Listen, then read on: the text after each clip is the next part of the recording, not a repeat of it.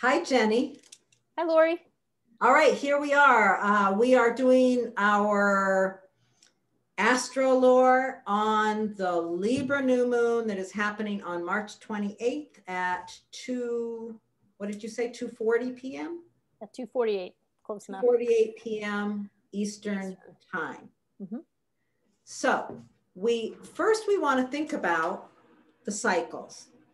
When we're looking at a full moon, it is part of the cycle that began at the new moon, which happened 2 weeks ago on March 13th. That was the beginning of a cycle. That new moon grew a little bit every night until it comes to the full illumination of this full moon that we're talking about today. Now, we think of it in terms of planting a seed at the new moon. A week later, we come to the first quarter moon, where the idea is that's a time that you take action on what began at the new moon. And then at the full moon, you see clearly what occurred. That's the shorter cycle. That's the little cycle. The larger cycle, we want to go back to the Libra new moon that happened approximately 6 months ago. Mm-hmm. When was that? It was October 16th. 2020. October 16th. Yeah. So that was the Libra new moon, October 16th. Mm-hmm. So really on the longer cycle, you think about what began back then, and now you are able to see what's occurred since then and where we stand. You know, I think of the full moon as the illumination, and with that illumination, you see what adjustments need to be made along that pathway. Yeah. What do you have to add to that before we open up the chart, Jenny? That the new moon to the full moon, so the first half of the cycle where the lights, it starts out dark and it's growing and growing and growing. That half of the cycle is really concerned with building. It's building up and it's building up. And then you see this sort of like building of whatever it is that you've built at the full moon. And then the second half of the cycle is a little more about meaning. So why was that built? Like, how did that play out? And more concerned with, I don't know, maybe I guess the little more the esoteric meaning of it. And then you kind of release, so you're not as concerned with the structure and you kind of release that and then the cycle starts again. So I just wanted to add that because I found that helpful in my own understanding. So yeah, the lunar cycles are really fascinating because they really are. I mean, it's just the cycle of life.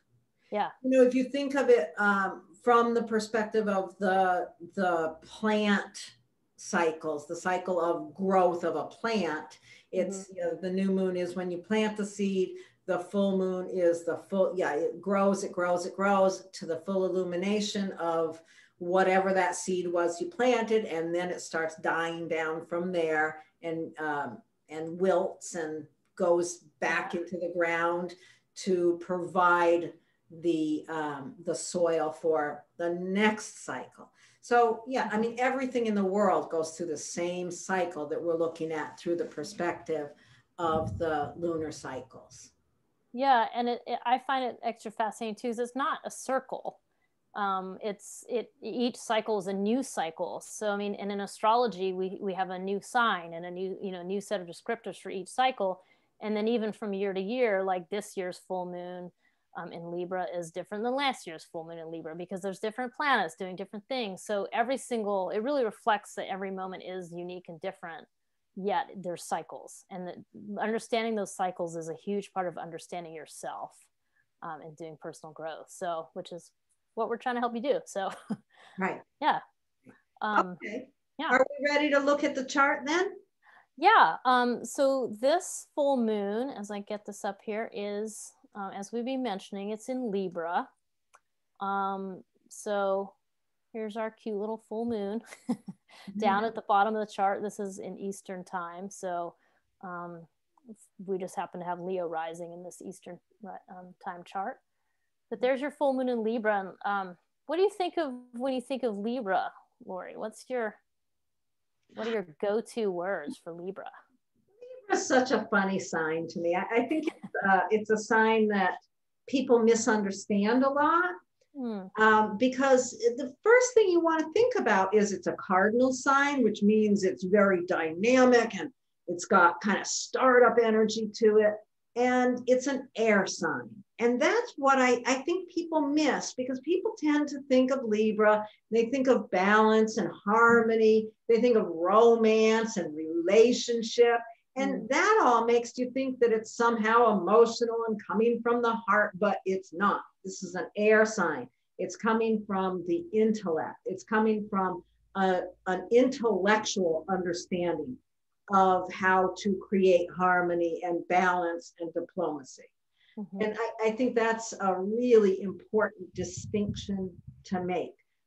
Libra wants to please and gain appreciation and balance and create harmony. Yeah. What do you think about Libra? Yeah.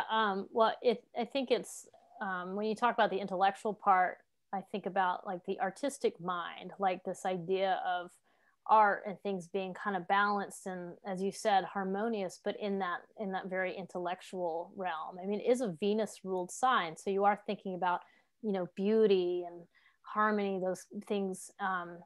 It definitely brings that in. But I also agree with you. I think that Libra is kind of underestimated, like, oh, Libra, but like Libra can be really intense, because the other thing is, if they're, you know, Libra wants to kind of, I think it's sort of argumentative, and it likes to play the devil's advocate and like provoke argument for the sense, for the, in the name of bringing balance, like let's poke it and hear both sides, and like let's be in the middle and be the fulcrum. So I think it actually can be super intense. I come from a very Libra family, so I can definitely speak from experience. So one of the things I think of with Libra, I was just saying this to someone the other day, I think of Libra as, you know, if you just think of Libra as a character walking into a room and there's a big argument going on, it's like, oh, Libra's very happy, they've got a job to do. Like, let's balance things, get everybody harmoniously connected, be the diplomat. So the Libra comes into the room, settles things down, and then leaves the room. They come back in an hour later and people are still all harmonious and calm.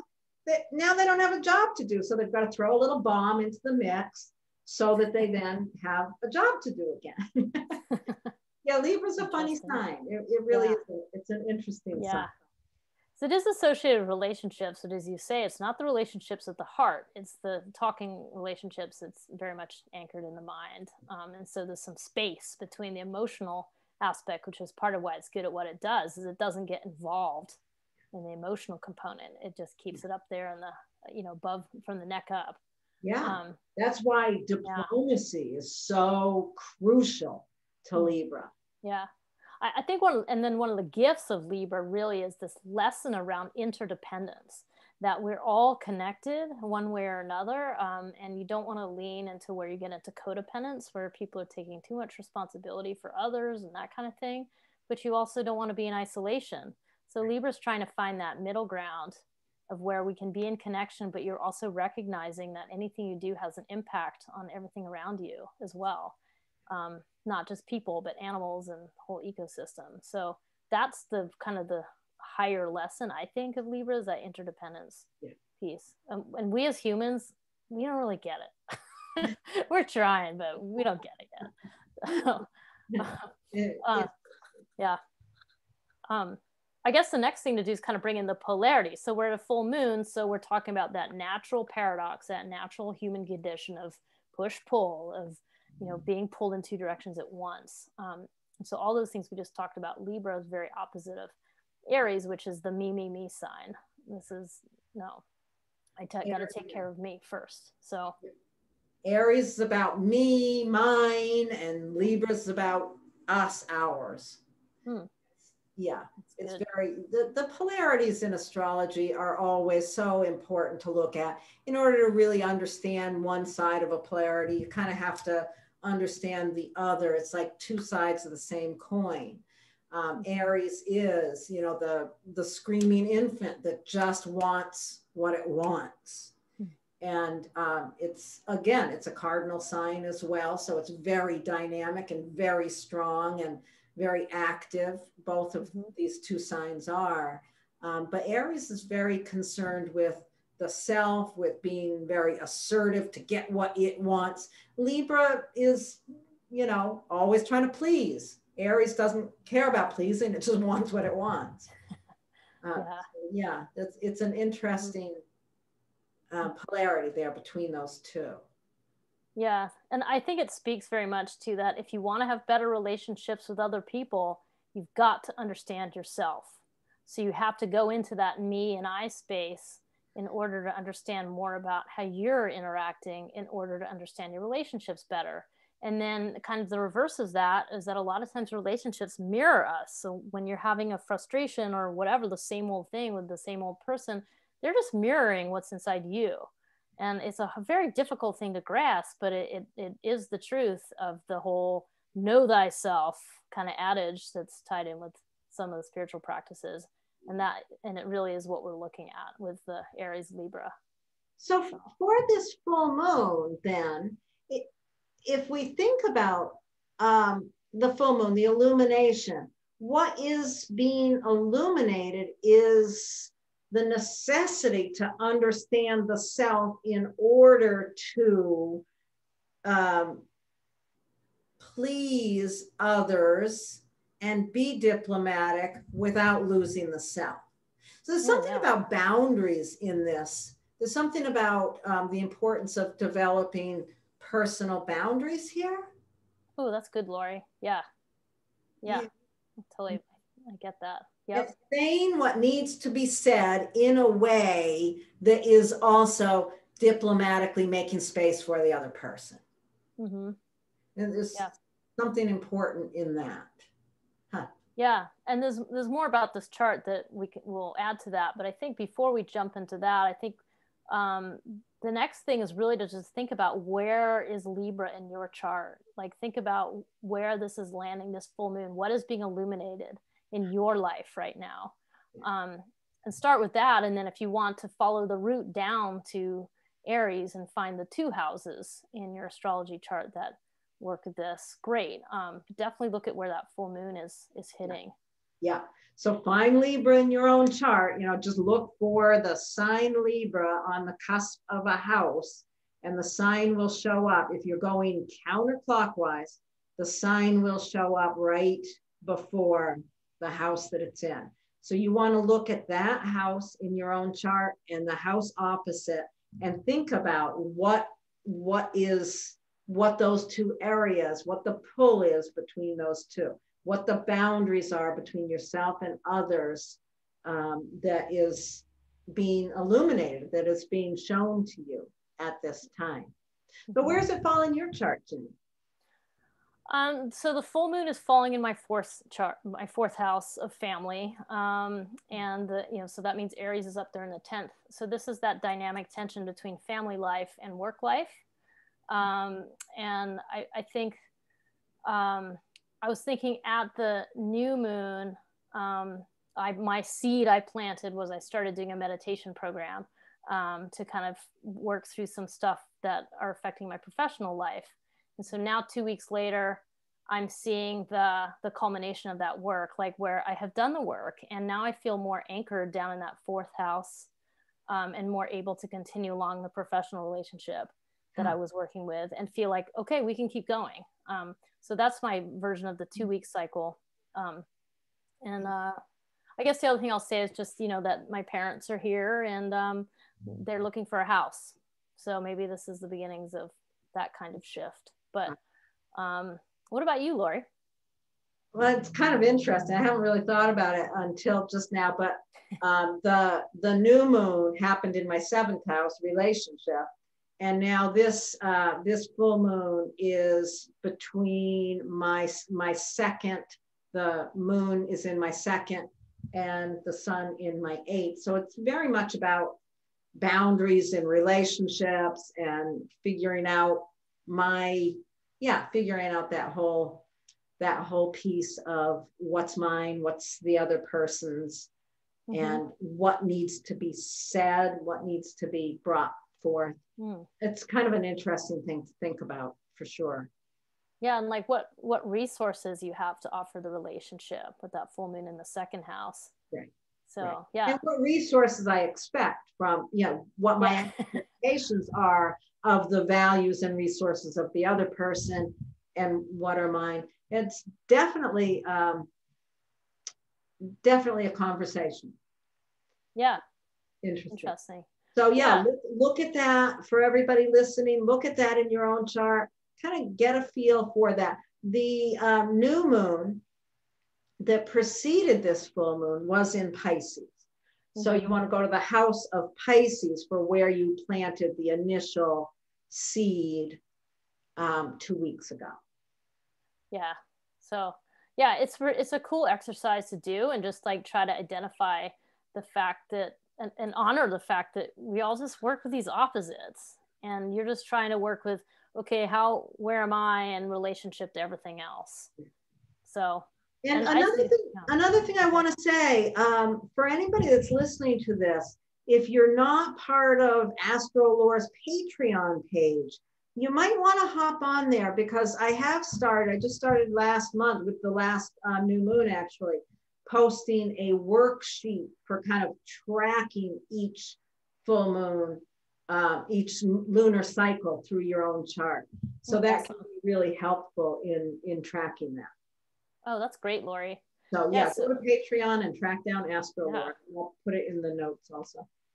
So if you start doing that kind of thing, you'll be able to track your own patterns, and understanding your own patterns, quite honestly, is a key to kind of liberating yourself from old stuff, or so on and so forth. So that's great. All right, so let's look at some of the aspects to this, some of what's impacting this particular. So this is quite. I just will start by saying, like, this is a pretty intense chart. And also this full moon is dramatically different from the new moon we had 2 weeks ago. I mean, 2 weeks ago, we were in Pisces la la land, like dreamy and it's kind of floating along. And this is completely different. This has got sharp edges and the cardinal fire, It's got sharp edges and it's got flow. I mean, this one has everything. It really does. It's got so much dynamic stuff. So first of all, what do we want to look at first, Jenny? Well, I think you can't really avoid that stellium up there at the top, or it's not a stellium, but the trio of Sun, Venus, and Chiron together, just because we're talking about Sun and Moon. So that's a lot of heat, like Venus in Aries, not a sign Venus necessarily desires to be in right away. Is the opposite. It's hot and immediate. So it's not very, I don't think it's very happy in that sense. And then Chiron is in the middle, so we're talking about a wound. Yeah.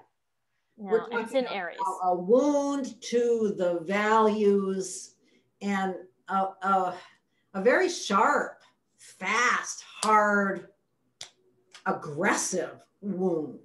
And they are all at 8 degrees. I mean, this is like exact 8 degrees Sun, 8 degrees Chiron, 8 degrees Venus. That's a hard little knot there. Yeah. And the moon down here trying to make peace, trying to make sense of it. Yeah, trying to make sense of it, I think, is better. Make sense of it. Yeah. Yep. I think that's a tough one. Okay, and then the other thing that's going on that's really interesting is this trine to Saturn. Yeah. Trine to Mars. Yep. Grand trine. Trine each other, yeah. Wow. Yeah. So that's a kite. It's a kite pattern. How do you think of a kite? Well, I think the first thing to think of with a kite is take on board the Grand Trine. And the Grand Trine is a steady flow of energy around this triangle from the moon to, Mars to Saturn. So it's this steady pattern. It's in air. So we're thinking about ideas and communication, talk, just kind of going around and around, perhaps. And then after you've done that, to me, the next step is to grasp the opposition, because the opposition is a more dynamic energy. So we have our full moon as the opposition, but you're adding Venus and Chiron in there. That presents a more dynamic release of that triangular energy. Right.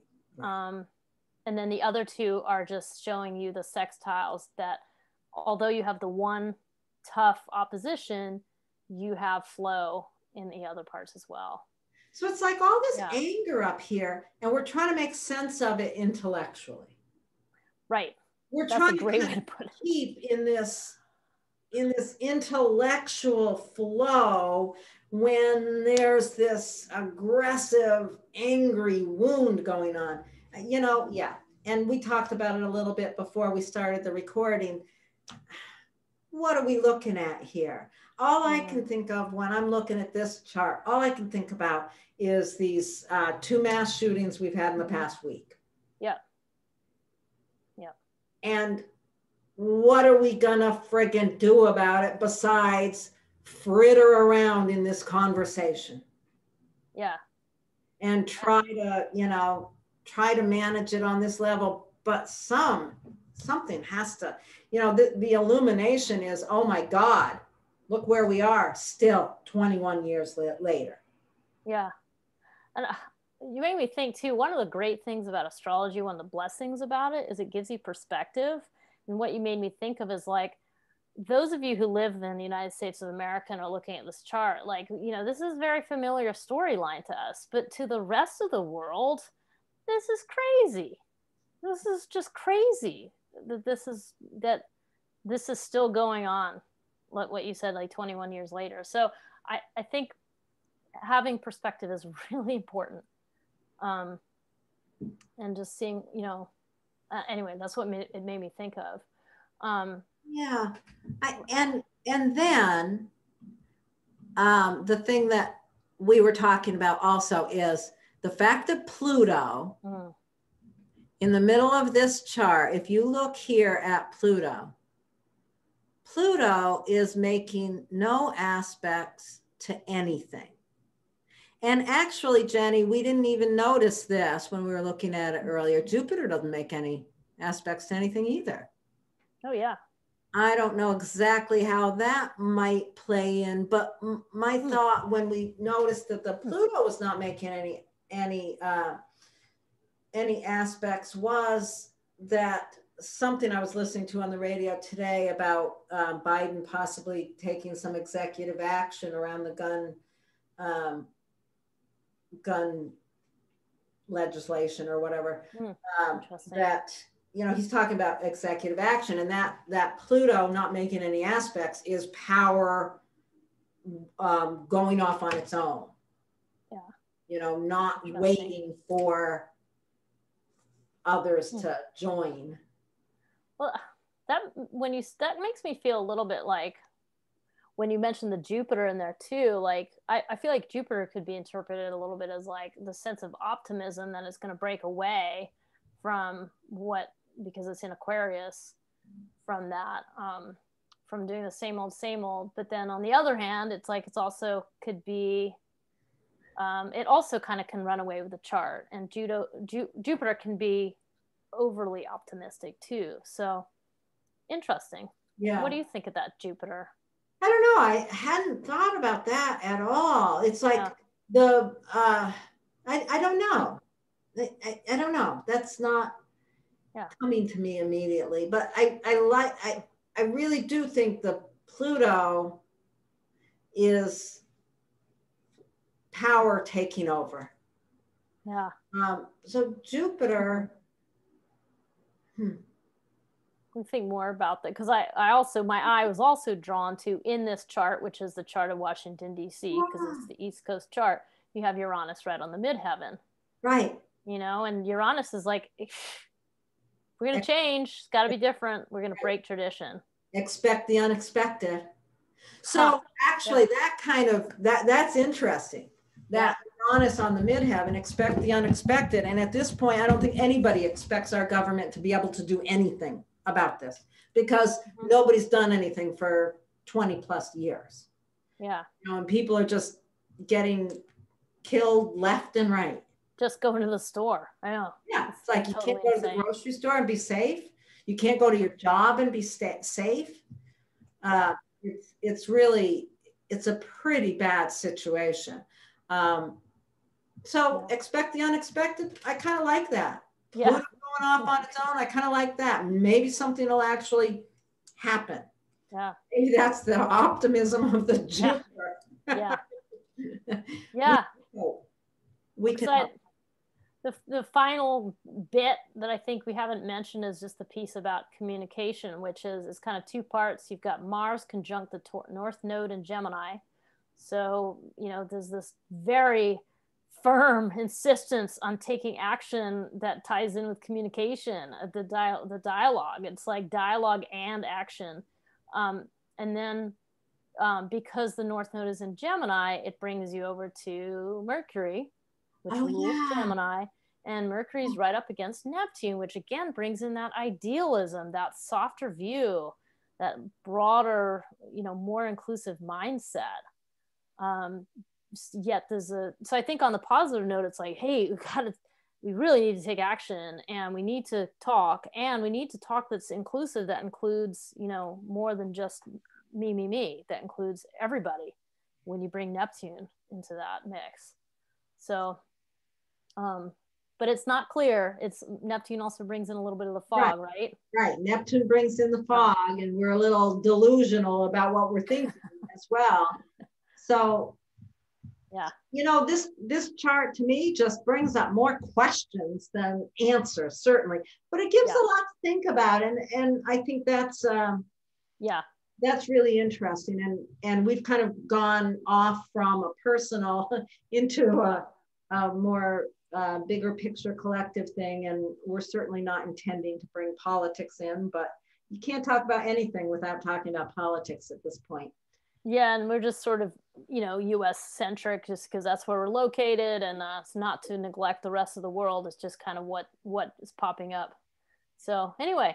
Interesting. One thing that could be an interesting contemplation, and I know I'm going to go back and think about it afterwards, and some of you listening might want to as well, is at that new moon, that Libra new moon 6 months ago, what was going on around the gun stuff at that time? Was there some conversation at that time? I suspect there might have been. I definitely want to look into that. Yeah, because that chart has some similar symbolism, but shown in a different way. Yeah. So I'm definitely thinking about this Libra full moon as the culmination of the Libra new moon back in October. Yeah. Yeah. Well, anyway, astrology is always interesting, isn't it, Laurie? Well, we could carry on all day, couldn't we? Okay. I think that's all we needed to say about this for now, and we will be back around for the next new moon. That's right. All right. All right. Thank you. Thanks, Laurie. Bye-bye. Bye.